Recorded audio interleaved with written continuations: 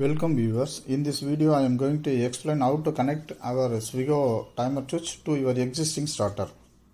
This is our SwiGO.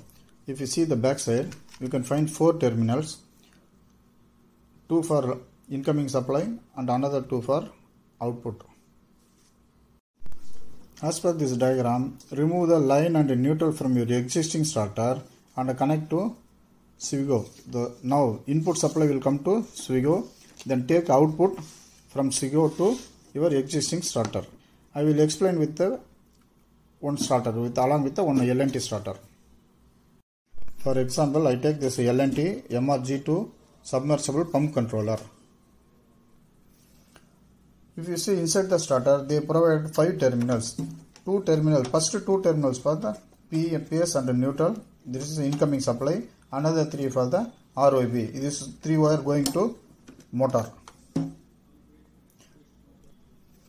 This motor wire don't disturb, leave it as it is, and remove this now line and neutral from the existing starter. Remove the line and neutral wire connected to SwiGO input.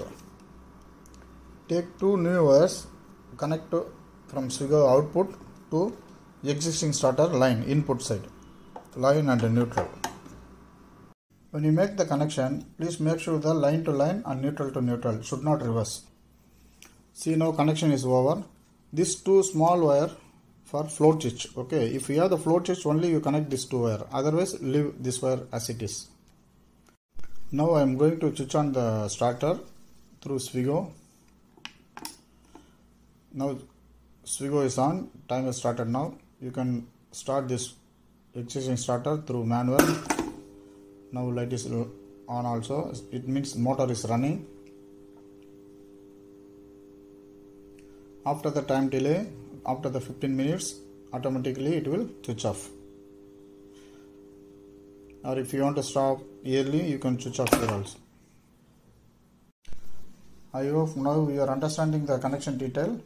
If you have any doubt, you can call us. We are ready to support always.